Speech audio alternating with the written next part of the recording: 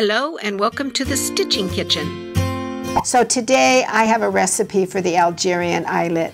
But before I work on that stitch with you, I want to remind you that we've had a few episodes where I am showing you different stitches, the cross stitch, Smyrna, etc. And it's time now to teach you about those families and those stitches and what families those stitches belong to. So far I've taught two stitches that belong in the family called straight stitches and cross stitches. Those are the cross stitch and the Smyrna cross. I've also taught you two stitches that belong in the family of stitches called straight stitch, slanted. Those are the mosaic stitch, even though it's on the diagonal, or this way, and the cushion or the Scotch stitch. I'll be teaching you tonight a stitch that belongs to the eyelet stitch or pulled stitch family. And this stitch is called the Algerian stitch. And you know, there's thousands and thousands and thousands of stitches, all in variations. As I teach you a new stitch, look for it in a playlist. Each time we introduce a stitch in a new family, we'll create a playlist for you. So you don't have to slog through the whole entire episodes on YouTube. However, I'd really like it if you did. Wink, wink.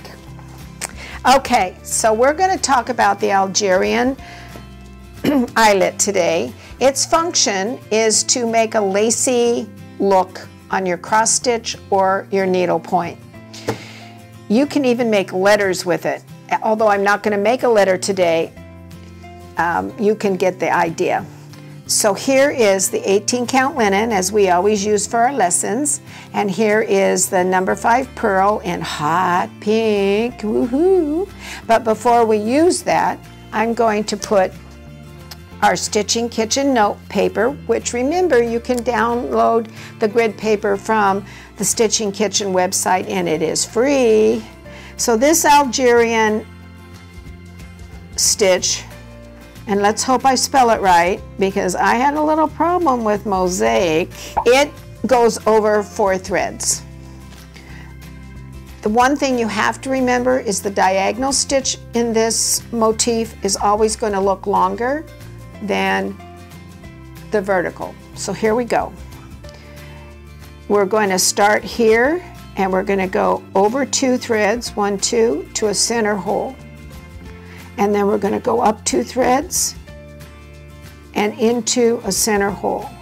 Then we're going to go up 2 more threads and into a center hole. So we've gone over 1, 2, 3, 4 threads and we've gone into a center hole.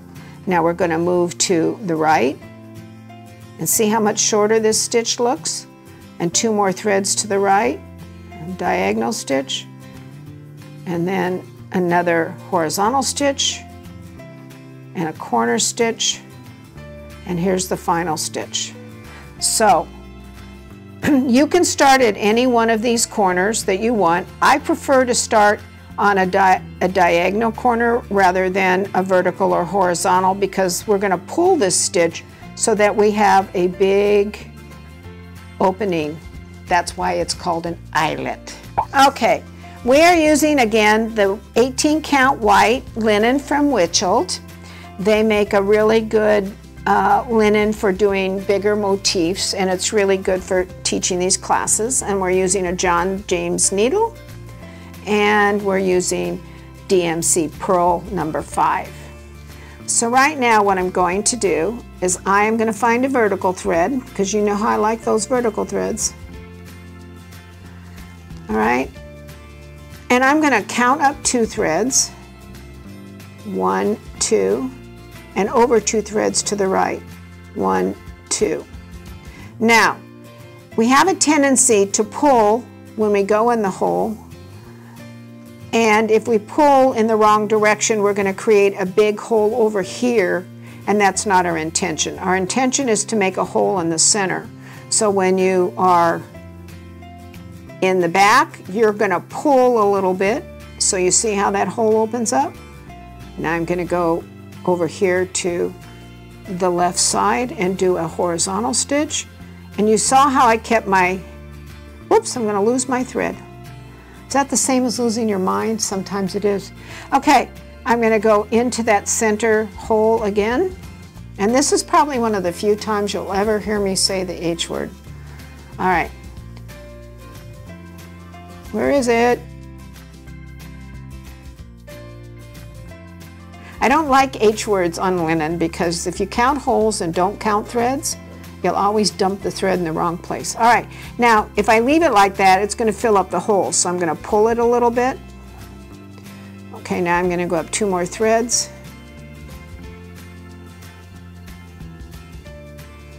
And I'm going to go into the center. And I'm going to continue to pull and keep that. So I'm just going to now shut up and stitch, and you watch me. And then I'm going to show you how to bury this or move on to the next one. You notice where my thumb was on the thread, and I'm holding on to the thread on the back. So let me show you that. My finger is on that thread. Doing it, this is considered an embroidery stitch, and you can use it on needlepoint, you can use it on a denser fabric if you're just doing embroidery, and you can do it on cross-stitch fabric. See how nice that hole is? I thought I was going to be quiet, but evidently I cannot stitch and talk at the same time. All right. So now I'm making my last stitch, and we're going to have a pretty little flower here and a nice little hole. It's not a big gaping hole, but it's a nice round hole. See that? Now let me explain something to you. Once you start in this corner, all of your stitches need to go in the same direction. This one went clockwise, if you noticed. If you do that, then all your threads are going to lay flat and they're going to look nice. This is a twisted thread. Can you see that twist? So if you don't do that, these are all going to look a little wonky. Now, if I started in this corner, I need to get over here to start another one. So I can't cross over there like that, or I'm going to be in the middle of the hole.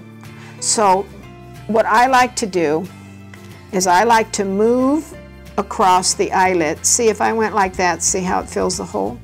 So I like to go across the eyelet in the same direction I was stitching. So I'm going to lift this gently and lift that gently, and I'm going to move over here.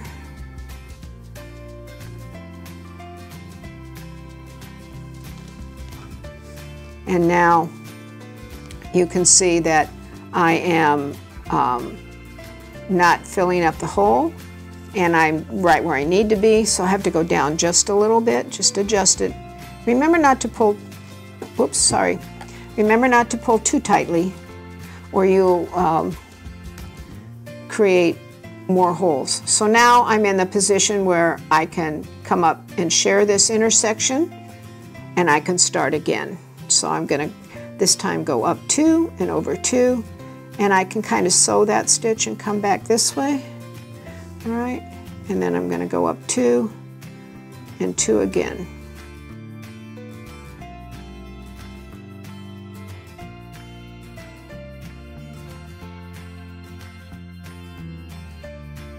So remember, this stitch you can do horizontally, vertically, diagonally. It's a good filler stitch for backgrounds, and it's a lovely stitch if you do it in lots of different colors just for some fun. So please practice this stitch on your StitchingKitchn grid paper and on a nice piece of large linen so you can see how it works. Don't forget, you got to share the StitchingKitchn. Please like us and subscribe so you don't miss an episode. And I welcome any comments, and if you have any questions, you can email me at sharon@brushstreetdesignworks.com. Thanks so much, and I will see you in the StitchingKitchn in the next episode.